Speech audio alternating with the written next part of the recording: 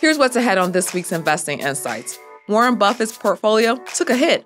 What Morningstar thinks about Berkshire Hathaway. Plus, one of the world's biggest chip makers is cutting his quarterly dividend. And how investors can benefit from the rising popularity of AI chatbots.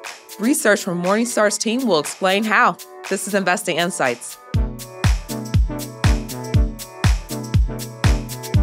Welcome to Investing Insights. I'm your host, Ivana Hampton, and let's kick it off with a look at the Morningstar headlines.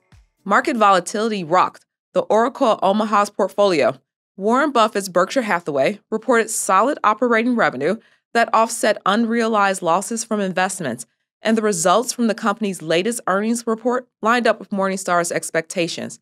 But its full-year revenue dropped about a third in 2022, and fourth quarter revenue also fell due to weaker investment portfolio performance, and that includes the gains and losses of the holding company's investments and derivative portfolios. Morningstar figures Berkshire entered 2023 with about $94 billion in cash that it could use for investments, acquisitions, or share buybacks. Morningstar doesn't expect to change its estimate of the share's worth and views the stock as undervalued. Domino's has cut its sales growth and unit development outlook for the next 2 to 3 years. The pizza chain's lower expectations validate Morningstar's belief that worsening restaurant profitability and higher construction and financing costs would hurt most of its store operators' unit development for some time. Domino's quarterly results were mixed. The company's almost $1.4 billion in sales was in line with Morningstar's forecast, but earnings per share fell slightly short of expectations. Strong cost controls and gradual growth from refranchising dozens of stores should help operating margins in 2023. Inflation and customers' reluctance to pay higher prices should make this year challenging for restaurant owners. Domino's carryout business remains its key growth engine. The pizza chain remains Morningstar's top restaurant industry pick, with an estimated stock worth of $397. Intel is cutting its quarterly dividend by 2/3. Weak demand for personal computers and strong pressure from rival Advanced Micro Devices, or AMD, have hurt the chipmaker. Morningstar supports Intel's integrated device manufacturing strategy, known as IDM 2.0. The dividend cut is necessary given the capital expenditure requirements of Intel's turnaround plan. Its dividend yield surpassed 5% before the cut. That would have been tough to maintain. Morningstar estimates at least $20 billion in capital expenditures for Intel this year. The chipmaker's dividend payouts are better served investing in new technologies and research and development. Intel expects to save billions through the end of 2025 through layoffs, marketing cuts, and temporary salary reductions. And these actions could lead to underinvesting in key areas and losing top talent. Morningstar still thinks Intel stock is worth $35 and undervalued. However, competitor AMD looks like the better option, since it's expected to perform better despite the softer macroeconomic conditions. The popularity of an AI-powered chatbot known as ChatGPT is surging. It's delivering human-like responses and sometimes is making headlines for them. The chatbot's arrival also seems to have intensified the clash between two tech titans, and you might be wondering how to invest in AI technology. Morningstar Inc.'s data journalist, Jakir Hossain, has talked with Morningstar analysts about that, and Jakir is joining Investing Insights. Jakir, OpenAI created ChatGPT. It has potentially kicked off an AI arms race, and this thing has gone viral. Let's start off with what ChatGPT is and how does it work? Yeah, so ChatGPT is an artificial intelligent language model, which is just a fancy term to explain that it takes in a lot of data and analyzes that data in order to figure out the relationship between words so that it can understand how to then respond to a user prompt in the most logical and sensical way that it's capable of. And so with ChatGPT, you can ask it a question and it'll look back at all the data sets that it's been trained on and try to figure out what's a suitable response to that. Now, Microsoft has announced that it's going to invest billions of dollars in OpenAI, and then Google followed up and unveiled its own chatbot, Bard AI. What do Morningstar analysts say about how these companies are going to use these chatbots? Yeah, so in my conversation with some of our technology analysts, right now, Google and Microsoft are kind of in the center when it comes to artificial intelligence, largely because of Microsoft's stake in OpenAI, and Google developing their own Bard AI, as you mentioned. Both of these are companies I own, and so I've been keeping a close eye to see like how they've been incorporating this technology into their products and services. And right now, it's really just been focused on integrating it with search to try and make that better, and basically kind of make their search engines a lot more competitive and engaging to users. So, for example, Microsoft has released public beta of sorts where their search engine Bing is now being powered by AI, and you can interact it in the same way that you can with the ChatGPT research platform. Google hasn't quite yet done the same, but I wouldn't be surprised if they put that out eventually. And so, the question between these two companies right now is like, is Microsoft going to be able to kind of challenge Google in the search market because Google dominates that field? Like, if our dynamics going to change? How are they going to change? Those are kind of the big questions that investors are facing when it comes to those two in AI right now. Okay, so companies like Salesforce and Adobe, they're also using AI. Can you describe how they're doing it? Yeah, so similar to Google and Microsoft, Adobe and Salesforce is another company that I own.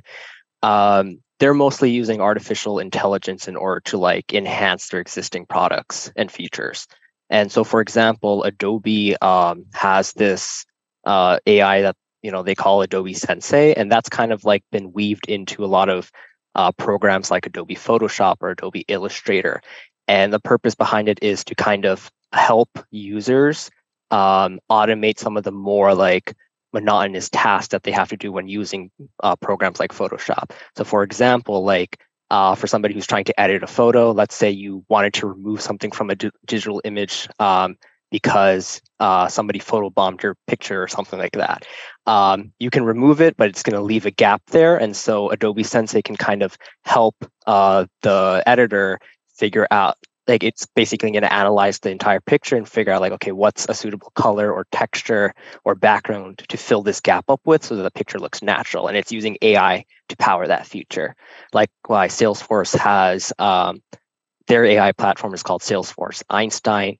And that's dedicated to providing users more features that allow them to kind of predict if they're going to be able to convert a sales lead into a reoccurring customer, figure out what's the probability of being able to like bring a customer purchase a higher tier of whatever product and service they're trying to sell, as well as like optimize search results for customers to expose them to products that they might be interested in. Okay, so artificial intelligence has been around for some time. What are some thoughts within Morningstar about this new phase of AI? Yeah, so in my conversation, like we've kind of thought that artificial intelligence is something like we've actually had for quite some time.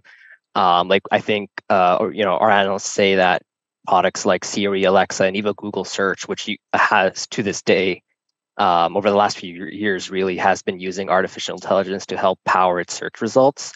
Like we've been using AI in a much more subtle way, but right now, like with the release of like ChatGPT and like the announcement of like Bard AI, we're entering like a new sort of era where artificial intelligence is a lot more interactable in that, with ChatGPT, you can type in a response and get a human-like response back.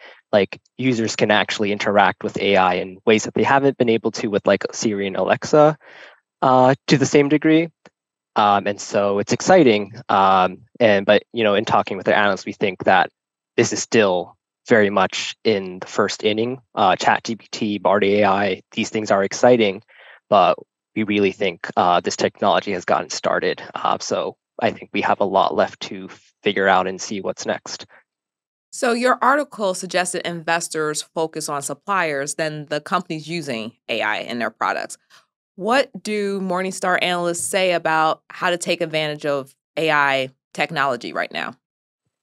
Yeah, so just to give a bit of background on that, so like I mentioned before, artificial intelligence right now, the focus is kind of figuring out a way for companies to incorporate it in order to enhance their existing products and services.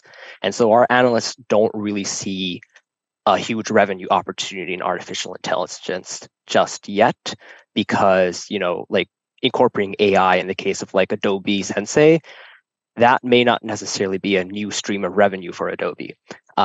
It's going to make their products more compelling and competitive, perhaps, but it's not necessarily going to like bring up their sales numbers. And so right now, the field that they've kind of identified as like where most of the money for artificial intelligence from an investing standpoint is going to be in the semiconductor industry. And that's because artificial intelligence requires a lot of advanced computing resources. And the focus and the primary contributor to that is going to be advanced semiconductors known as graphics processing units, GPUs, or sometimes called graphics cards. And there's three main companies that produce these, which is NVIDIA, another company that I own, AMD, and Intel. And among those three, NVIDIA stands out the most, largely because it is, producing graphics cards that are the most competitive for AI workloads, and even their latest product offering in the data center and AI space.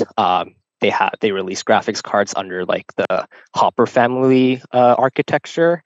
That graphics card is optimized for AI workloads. And so like that's like something that companies looking to build up their own AI infrastructure, they're buying those graphics cards in order to produce that.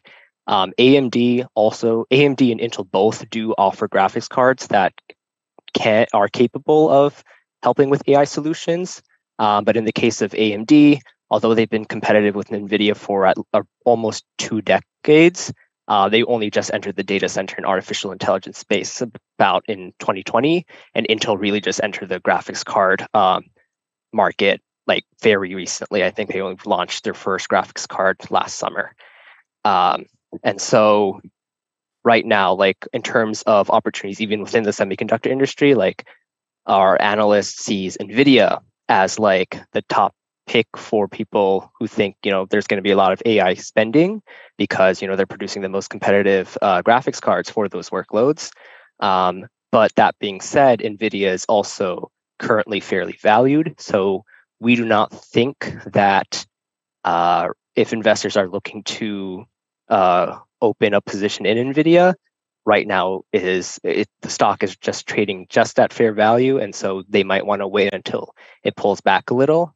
AMD and Intel, on the other hand, are undervalued. And so although they're not as exposed to AI workloads, they do benefit from that trend. And so investors might want to look at that as well. All right, Jakir, thank you for joining me on Investing Insights. Thanks for having me. Be sure to check out Jakir's article, How to Invest in the Right AI Stocks. The link is in the show notes. You can miss out on compounding growth if you make IRA contributions at the last minute. Here's Morningstar Inc.'s Director of Personal Finance, Christine Benz, with Vanguard's Maria Bruno, and they talk about how to avoid the so-called procrastination penalty. Hi, I'm Christine Benz for Morningstar. Some investors rush in their IRA contributions right before the deadline, but that's not necessarily the right course of action. Joining me to discuss some healthy habits for IRA investing is Maria Bruno. She's head of U.S. Wealth Planning Research for Vanguard. Maria, thank you so much for being here. Hi, Christine. Good to be here. Thank you. So let's talk about this issue of investors waiting until the 11th hour to make their IRA contributions, getting them in right before the tax filing deadline. You and I have discussed in the past, Maria, that this is kind of a phenomenon that you see. Is this something that you're continuing to see this year, for example? We do, Christine, but we're seeing some really encouraging trends. Again, we're looking at the 2021 tax year, and what we're seeing is that more contributions are coming in early in the tax filing year. So we're seeing actually about 20% of contributions come in as early as January, and that's very encouraging. If we look through to April of that year, it's about an additional 20% making contributions early. So that's quite encouraging. That said, we are still seeing an incidence of procrastinators, people who are making that contribution towards that April 15th filing deadline. About 35% of contributions are coming in at the back end. About 15% of those actually are at the April timeframe. So we still have more work to do there, but the trends are highly encouraging. Okay. A couple other things we're seeing is that we're seeing a higher adoption of Roth coming in that early time frame. So it seems like Roth contributors are the early bird contributors, if you will, taking advantage of that tax-free compounding clock. And then we're also seeing a higher incidence of investors who are doing multiple contributions throughout that period, whether it's through automatic exchanges or manual contributions. You referenced that you're seeing more people spacing out their contributions throughout the year. It seems like that's a good development. Is there anything that Vanguard tries to do to encourage that behavior? Yeah, Christine, education, first and foremost, is very important for us, right? The more we can talk about and educate investors around the benefit of investing for retirement early, we take every opportunity to do that.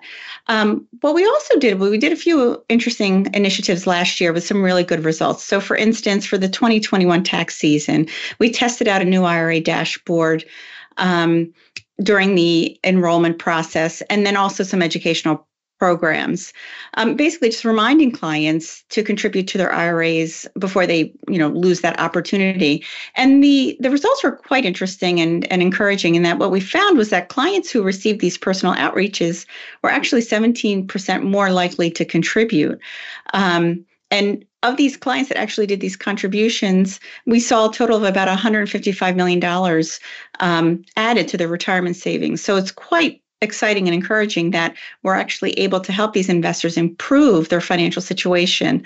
Another thing that we're doing right now, granted, we're still in the middle of tax season, but we're doing more personalized and frequent reminders to investors to take advantage of these retirement savings options. And what we're seeing is those first-time contributors with Vanguard are actually not only making contributions, but making contributions that are 15% higher than those who do not get these personal outreaches. So what we're really focusing here is using data-driven insights to drive better investor outcomes. And the more we can do that, I think the more we can set clients up for investment success, much like our mission and principles employ. Okay, so I wanted to follow up on those stragglers, the people who are rushing in their contributions right before the deadline. Can you talk about the penalty that someone incurs if they're waiting, year after year until the very last minute? At first blush, it doesn't seem like it should be a big deal, but can you talk about how that can translate into some significant lost opportunities for compounding over time? Yeah, we all realize, the sooner you can start the compounding clock, the better, right? But there is, and we're calling this the procrastination penalty, right? There's a cost to waiting, and it doesn't seem like a big deal when you think about it. But let's look at a simple example. Let's assume that we're looking at someone who's making their annual IRA contributions that is $6,500 a year. Let's say they're hypothetically investing in a balanced fund, maybe earning a 4% real return. Over 20 years, and again, we're looking at today's dollars. Over 20 years, that amounts to about a $10,000 difference. Over 30 years, it's about $18,000. And that's striking when you're simply talking about the timing difference of whether you're making a contribution in January or if you're making a contribution 15 months later. Now, this is a very generalized example. I realize that. But even the research that we've done that shows the power of early and lump sum type investing in capital markets forecasting just shows the value of compounding early. Now, I realize not everyone has the means to be able to make that contribution in January, but even if you were to set this up automatically and break that $6,500 down over that 15-month period, you're looking at a $400 contribution monthly. So if you can't do it all at once, just having that discipline to be able to do it throughout that period is a very good disciplined way to do that. Right. Makes it much more manageable. I wanted to talk about a related issue here.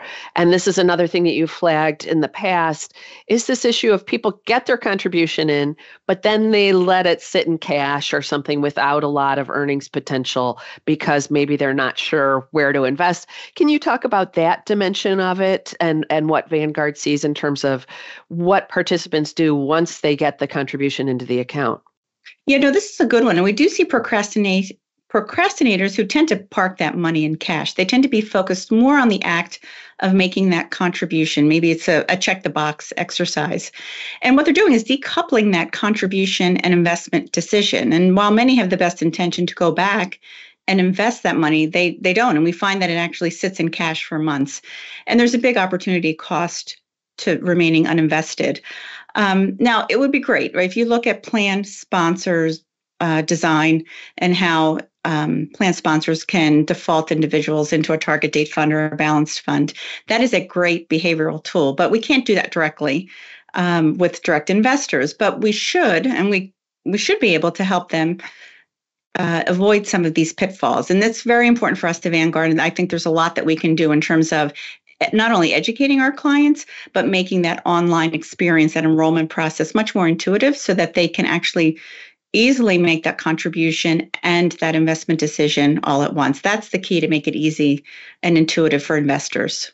Just to get it done in one fell swoop. And like you, I think the target date fund is a great idea for an IRA for people who aren't sure where to put the money, but they know it's for their retirement. It seems like a really solid option. Right. Absolutely. And just talking about and educating and personalizing that online experience can really go a long way, I think, in educating investors to do that. And then they don't have to go back and do it again. They're well invested. They're diversified, low-cost options. It's a great start. Okay, Maria.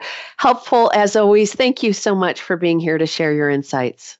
Thank you, Christine. Good to be here. Thanks, Christine and Maria. Subscribe to Morningstar's YouTube channel to see new videos about market news, personal finance, and investment picks. Thanks to podcast producer Jake Bankerson. And thank you for tuning in to Investing Insights. I'm your host, Ivana Hampton. I'm a senior multimedia editor here at Morningstar. Take care.